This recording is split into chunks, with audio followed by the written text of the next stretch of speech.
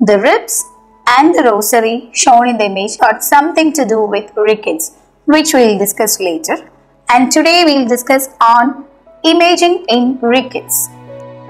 The keywords which we will discuss are mineralization of osteoid, the growth plates, plain X-ray findings of rickets, and the healing rickets. Rickets is an interruption of the development and mineralization of the growth plates, or it is a defective mineralization of the osteoid. What is osteoid? It is an unmineralized bone tissue which will later get calcified and deposited to form the bony matrix. So, an immature skeleton is affected by rickets, or a growing skeleton of children is affected by rickets, and the manifestations are more prominent in the growing ends of bones. Rickets is primarily caused by a vitamin D deficiency or an abnormal metabolism of vitamin D associated with a renal disease. Coming to the pathological changes. Where is the osteoid seen? It is formed in the growth plate. During my UG days, I used to wonder, what is this growth plate, metaphysis, diaphysis, epiphysis? So I'll give a briefing on these parts of a bone. This is a typical long bone, and the shaft of the bone, this is known as the diaphysis. And the diaphysis will widen on towards the ends, and this forms the metaphysis. Metaphysis. Adjacent to the metaphysis, this region, this is the physeal plate or growth plate, and it is this region where the osteoid is formed. I told you osteoid is unmineralized. So in an X-ray, the unmineralized bone is seen as a radiolucent line or a dark line which is seen towards the ends, growing ends of the bone. So this is the growth plate, and adjacent to it is the above the physis is the epiphysis. Epiphysis, and this is the growth plate. So what will happen in rickets? Normally this growth plate will be seen as a thin line which will be about a 2 to 4 millimeter width in a normal X-ray as a radiolucent horizontal line adjacent to the metaphysis, and this growth plate meets with the metaphysis as a thin zone of thin smooth line adjacent to the metaphysis. This is known as the zone of provisional calcification.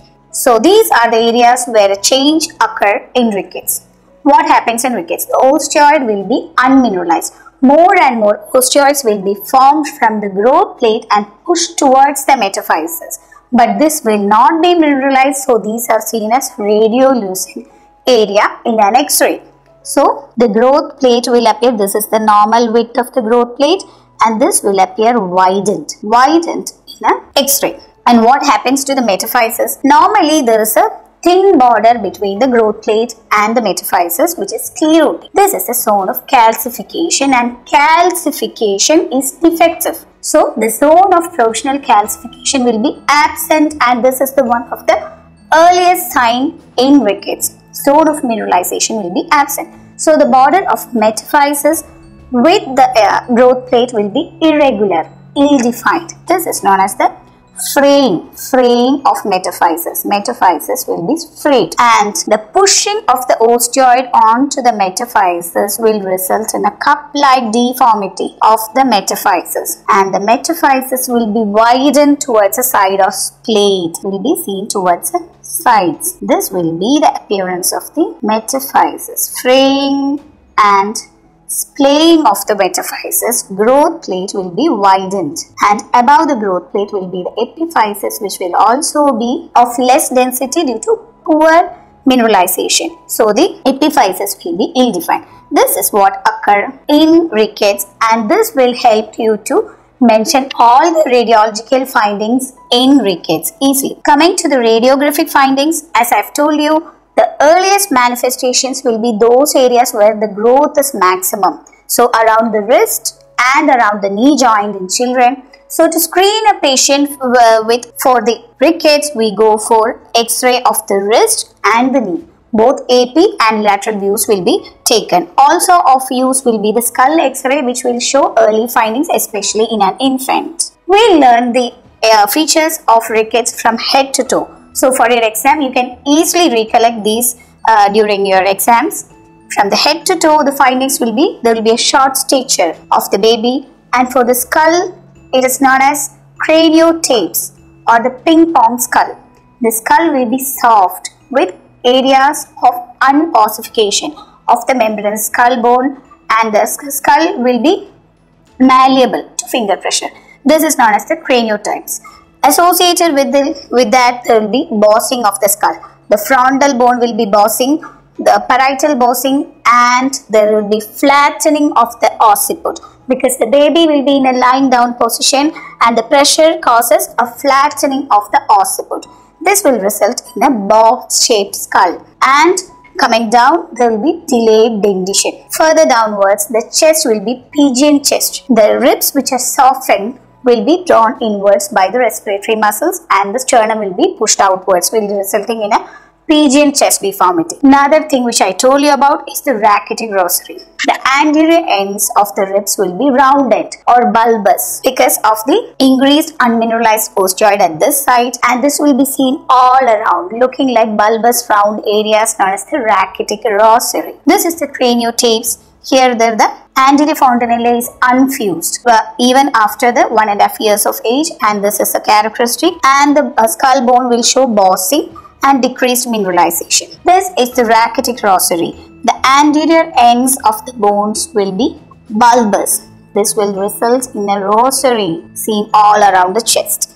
Coming down towards the extremities, the growth plate and metaphysis. I have already told you the growth plate will be widened and the metaphysis will be frayed and splayed. This will result in a paintbrush appearance of the metaphysis, and the growth plate will be widened. This is the epiphysis. Irregular and frayed metaphysis, splaying of metaphysis giving the appearance of a paintbrush metaphysis. This is the growth plate widened. This is a normal knee joint with a normal thin growth plate with adjacent zone of calcification. In Rickets, the growth plate is widened and the zone of calcification is lost. The zone of calcification is not well seen here, and there is ill-defined borders of the metaphysis. The metaphysis, due to the pressure of the osteoid, will become cup-shaped, cupping of the metaphysis. This is the fraying or irregular metaphysis, and which is splaying of metaphysis. Coming to the changes in the epiphysis, epiphysis will be delayed in appearance. Why delayed? Because epiphysis is not ossified or mineralized,